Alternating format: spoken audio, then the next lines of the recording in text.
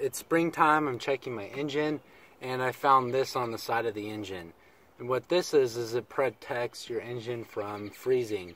It popped out because the water froze and then the water came out. But sometimes they don't work.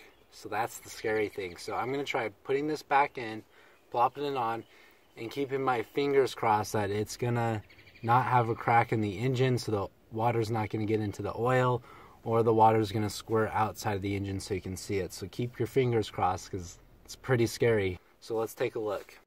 So we are on the starboard side of the engine, and there it is. It popped right out, and you can see water came down. So hopefully enough of that water came down for it to not freeze. So we've got the button. Pop it back in there.